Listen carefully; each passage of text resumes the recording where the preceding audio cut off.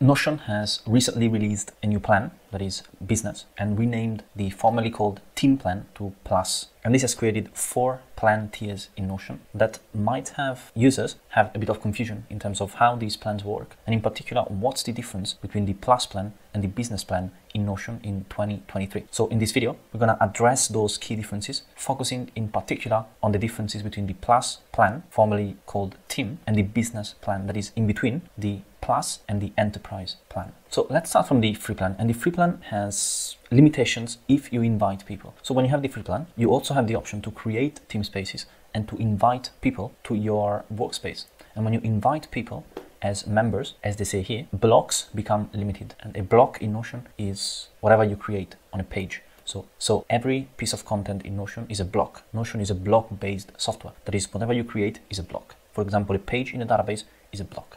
A to-do list is a block. A page inline on a page is a block. A text is a block. So whatever has these 6 dots here is called a block in Notion. When you have the free plan and you invite another person, you have a limited amount of blocks, because that becomes then a team plan, formerly known as a team plan free trial. And so essentially becomes a sort of plus plan free trial. Now let's focus on the difference between the plus plan and the business plan in Notion. The plus plan is the first tier for team-wide collaboration. So in here, you will have unlimited blocks for teams. So no matter how many people you invite, members or guests, you will have unlimited blocks to use in your workspace. Next up, you have unlimited file uploads, whereas your file uploads capacity is limited to up to 5 megabytes per file in your free plan. But in the plus plan, you do not have any limitation in terms of the size of each file in your Notion workspace. In addition to that, you will have a 30-day page history in the plus plan, and the page history is accessible from the clock icon at the top right corner. Here you can see all the updates if you like, but if you want to restore previous versions of a page, then you can go to the 3 dots and then you can select page history. When you do that, you will see all your versions that you have for as long as you can access the history. So that depends on your plan. On the plus plan, you will have a 30-day history log. On the business plan, you will have a 90-day history log. In addition to the history, you also can invite up to 100 guests to your Notion workspace when you are on the plus plan. And there is a fundamental difference between guests and members of a Notion workspace. Guests are invited on specific pages, and you can invite guests by clicking on the share button on any page or database that you want to invite them to. And then here, you can invite people via email and decide their access level.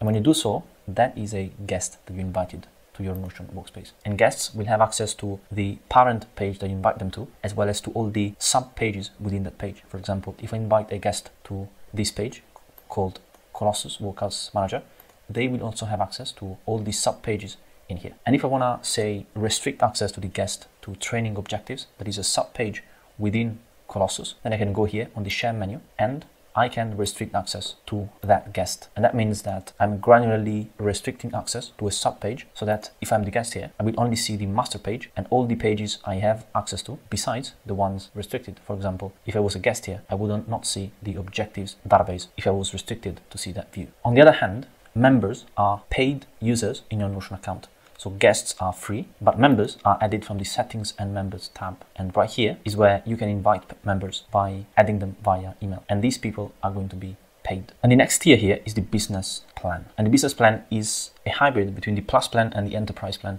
with the enterprise plan being the most feature-rich Notion plan, where you have everything that you can imagine in Notion. And the business plan is a bit of a trade-off between the plus plan with its limitations, such as 100 guests limit, and the enterprise plan that also focuses a lot on privacy issues or features, as well as auditing features for bigger companies. So when it comes to the business plan, you will have SSO, that is managing employee access at scale, with SSO, a single sign-on process. You also have private team spaces. So private team spaces are like this one, for example. Here in this Notion workspace that I have, you can see there is a lock icon here on this team space that is called templates. And that's because this team space is set to private. That is, only I and the people added to this team space will have access to this team space. No one else can see the existence of this team space. And this is different from an open team space or a closed team space, because an open team space is accessible by anyone in the company in your Notion workspace, whereas a closed team space is only accessible by invite, but everyone can see that that team space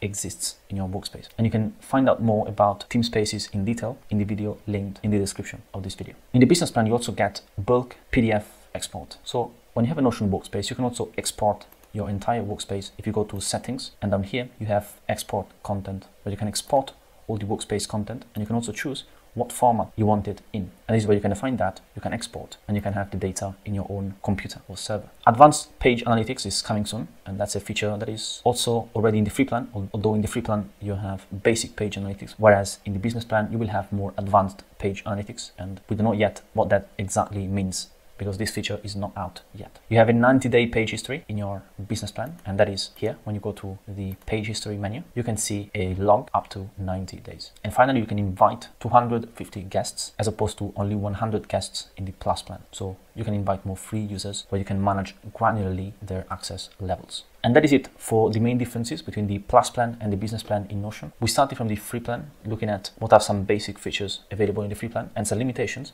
That is, if you invite another person as a member, then you start essentially what is a free trial of a Plus plan with limited blocks. Then we went through the Plus plan and looked at what are the key features here that differentiate the Plus plan from the free plan. And we analyzed each of them, going into Notion and looking at where they are located in the interface. And finally, we went to the business plan and looked at what makes the business plan different from the Plus plan. And these are the key features. And here as well, we went to the Notion workspace and analyzed where these are located and how to quickly use them. You can find more useful links in the description of this video. If you have any questions, please feel free to share them down below in the comments. For now, thank you for watching and see you soon.